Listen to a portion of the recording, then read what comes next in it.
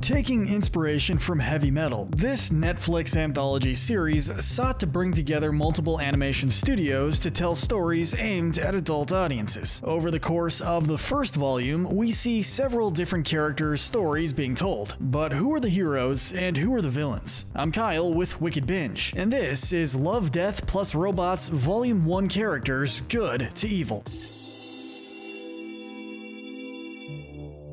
Two quick disclaimers before we start. First off, this video will focus on Volume 1 as it has 18 episodes and is the longest of the 3 volumes. Volumes 2 and 3 will be saved for a separate video. Also, since most of these episodes are under 20 minutes long, we'll be focusing on characters who have a more obvious morality ranking, so we won't be including Galen Robb from Ice Age or Adolf Hitler from Alternative Histories. With that said, as usual, we'll be starting with the most noble character and working our way down to the most evil. The characters in this first category are the good. The gold medal of good has to go to the farmers in suits, Hank, Jake, and Mel. When the countryside's invaded by insectoids called DBs, these three suit up in mechs in order to clear out the infestation. Hank takes on the initial swarm when a breach appears in their shield, but is quickly aided by his neighbors when the threat proves to be bigger than expected. The three are able to take out as many of the DBs as they can, while the other families in the colony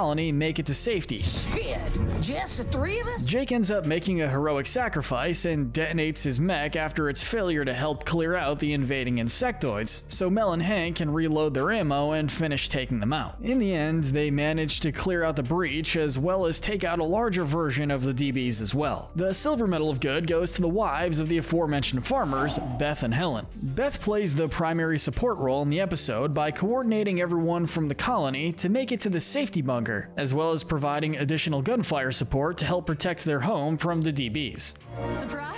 She's also the one to take the final killing blow against the giant DB. Helen also plays support, but in a smaller role. She helps to corral the colonists into the bunker as they arrive and provides gunfire support when the DBs make it to the farm. The bronze medal of good goes to Liang from Good Hunting. Liang starts out as an apprentice to his father and hunting shape-shifting spirits that are causing trouble. He ends up meeting a Huli Jing or fox spirit named Yan and ends up preventing her death. As time goes on, Liang befriends the shapeshifter and provides her with food, as her hunts become more and more difficult due to British colonization. He even rescues her from a group of men who are harassing her. To leave her alone. As Liang begins to work with robotic engineering during the changing times, Yan seeks his assistance once more. Yan's body had been made robotic against her will, and she desired to hunt those who oppressed her and other women like her. Liang works to build Yan a new body, so that she's finally able to shapeshift back into her Huli Jing form and hunt down predatory men. Following him is Lieutenant Colby Cutter from Lucky 13. Despite being assigned an unlucky ship in her fleet, Cutter proves that she can get the job done. During her first mission out, she chastises another pilot for choosing to take off without his ground crew, to which he ends up getting blown up. She takes it upon herself to rescue everyone from that ship, as well as holding out for one straggler to make sure everyone is retrieved. With every subsequent mission, there were no casualties as Cutter made sure all the soldiers were brought home. In the final mission, Cutter ends up detonating her ship in order to kill as many enemy troops as she could until the evacuation ships could arrive. Next are Lieutenant Decker and Sergeant Sabisky from Shapeshifters. Despite being discriminated against for being werewolves by their fellow soldiers, these two still make it their duty to help protect their country. When their convoy is ambushed, Decker is able to use his heightened senses to locate the threat to have it neutralized. But it's still my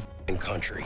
During an ambush of a local watchtower, Decker's able to convince his superior to let him go ahead of the rest of the troops, as he would get there and deal with the threat faster. He discovers everyone to be murdered, including Sabisky, with the work being done by another werewolf. The young Marine is able to suss out the werewolves on the Taliban side, and during a day mission and takes them on against orders during the night, and killing them. Decker then decides to end his service and takes Sabisky's body with him as he departs from the horrible treatment he endured. Moving on to Dr. Wehunt from Sucker of Souls. We don't see very much from the archaeologist, but we do see that he genuinely cares for the well-being of everyone on the dig, from the mercenaries he hired to the young assistant that unfortunately gets eaten. Dracula! Wehunt's knowledge is able to get the crew out of a couple sticky situations with the vampires, and keep them alive just a little bit longer. Another crew member, we have Susie from Beyond the Aquila Rift. Susie's another character who doesn't get a whole lot of screen time time, but her time on screen is impactful. During her first ruse from her surge tank, she immediately questions how the crew ended up in the Shyr sector, claiming that having a routing error would be impossible, and sensing something to be awry. No way. On her second wake, she's able to recognize that Greta, who met them at the station, is not real and attempts to attack her, assumingly aware of what's really at play. Our first non-human character is next, Otto from the dump. This garbage creature came to be from an abandoned puppy that ended up fusing with the metal it consumed in the dump.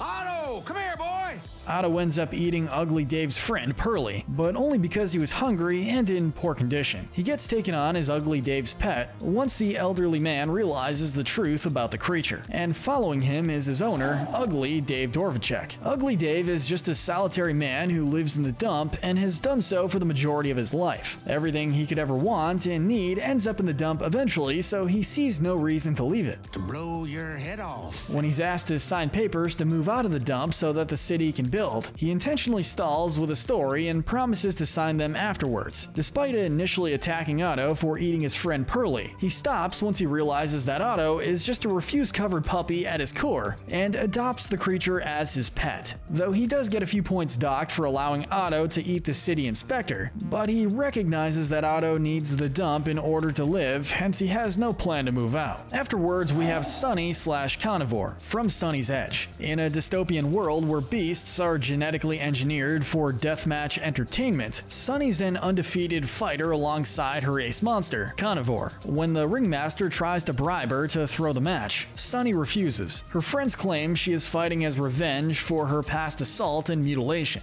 When Carnivore ends up winning the match, Sonny's met by Dicko's mistress, Jennifer, only to be attacked. It's revealed that Sonny is just a placeholder body, with her consciousness inside Carnivore. She then proceeds to murder both Dicko and Jennifer, explaining that every fight is a fight for her life, giving her her edge. Moving on to the mercenaries from Sucker of Souls, Mr. Flynn, Mickey, and Gary. These three are hired by Dr. Weehunt to protect the archaeologist during his excavation of a series of underground tunnels housing vampires. We see the most action from Mr. Flynn as he fights back against Dracula when they're attacked and makes sure to keep the doctor alive. When his employees decide to make jokes, he drives home the point that the threats are serious and need to be handled properly. The mercenaries fight back against Dracula when he attempts to storm their base and end up blowing him up in order to make sure they survive. Rounding out our good section are Sergeant Sergei Pavlovich and the Red Army. From the Secret War, Pavlovich and his men are sent into the Siberian forests in an attempt to take out demons that have resided there. Both the sergeant and Lieutenant Nikolai Zakharov had previously voiced concerns to their major about the platoons being too spread out in order to support each other, but were told that each platoon was capable. Shall we prepare to fall back? When they see another platoon in distress, they're forced to stand by and watch as they've been ordered to not interfere. They discover information left behind by a secret police member that the demons were initially summoned to help aid the army. Pavlovich wants to use the information to dispose of the demons, but is warned by his lieutenant that they need not bring up the government's past mistake. Eventually, they discover a burrow and attempt to cave it in, but the explosion ends up opening it instead. The sergeant thus commands a last stand against the demons and orders his son to report to the major in order to have the area bombed, destroying the demons for good. Now, with the good characters wrapped up, we now move into more neutral territory. These characters fall in the moral gray area. Starting out the section is the yogurt from When the Yogurt Took Over. After being engineered in a lab, the yogurt develops sentience and asks for an audience with the US leaders. It has developed solutions to all the country's problems and requests payment in the form of control of Ohio. The leaders laugh at the idea but then agree when the yogurt threatens to seek an audience with China instead. We will just go to China. As progress occurred in Ohio, the yogurt gave the president a plan to follow in order to eliminate the national debt. The president chose to defy this order and subsequently doomed the country into turmoil, signing over executive power to the yogurt to fix the issue. This proves to be successful and humans are able to live in prosperous conditions for a decade before the yogurt leaves the planet. Next we have Yan from Good Hunting. This Huli Jing became a kindred spirit to Liang after he decided to spare her following her mother's death. She became dependent on him for meals as the progression of technology made it harder for her to shapeshift and hunt. Hunt the men who think they can own us. After she's operated on against her will for the governor. She desires nothing more than to hunt down the British colonizers in order to free other women that are in similar situations to her. She's able to achieve this through Liang's help and hunts down those who chose to harass and assault working women. Our next spot goes to KVRC, Xbot 4000, and 1145G from 3 robots. These 3 travel to Earth, deciding to take a vacation to learn about humanity and why it collapsed. They attempt to understand how humans were able to survive with such limited capabilities, while also taking jabs at one another in attempts to understand their culture. Rhythmic kind of noise?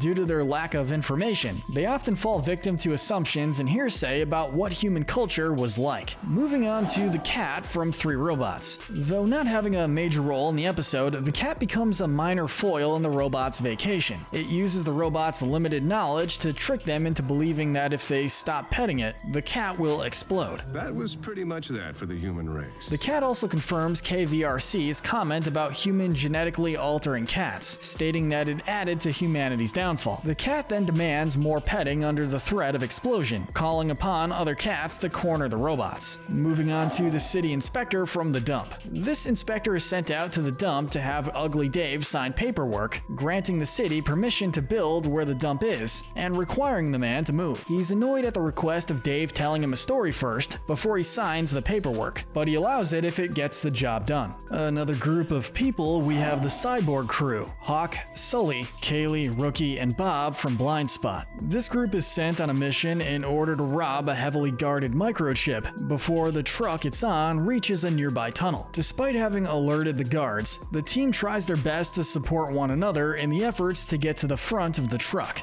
Shut your grease trap. Rookie eventually is able to recover it, but is upset at the loss of his team, only to discover that their data has been backed up by Bob for rebuilding. Since we can't determine what everyone's roles are in regards to the importance of the microchip and who has it, we can't really rank them any higher or lower. Moving on to Thom from Beyond the Aguilar Rift. Attempting to return home from a successful mission, Thom and his team end up in the Shyr sector due to a routing error and come face to face with Thom's old flame, Greta. He takes the time to catch up with her while the ship is being repaired and becomes intimate with her once again. Greta? He eventually discovers from her that they're farther in space than initially told and goes to tell his team, only for it to go sour. He's eventually able to catch on that he's in a simulation and demands to see the truth. It's then revealed that Thom is elderly and emaciated and losing his mind as he's trapped in space. And rounding out the section are the DBs from Suits. When we first see these creatures, they appear to be an invading force, attacking the colonists in search of a meal.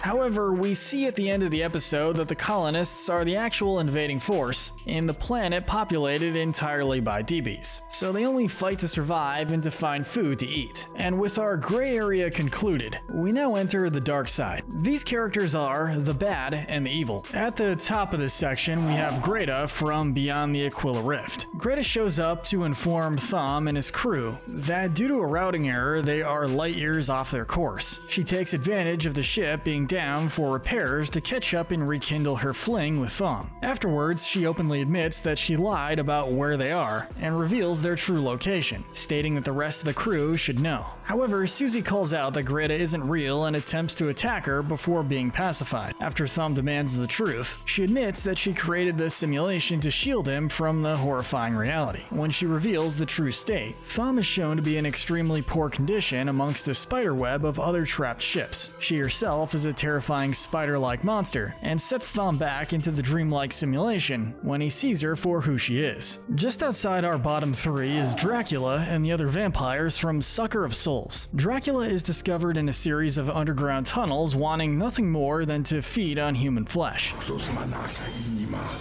After attacking Simon, he hunts down Dr. Wehunt and the mercenaries in order to consume more. He eventually falls victim to a giant explosion planted by Gary, but the group ends up in a nest of other vampires awaiting their next meal. The bronze medal of evil goes to the Taliban werewolves. These two are able to infiltrate the watchtower by taking Sabisky, so they couldn't be detected and then proceed to slaughter everyone else.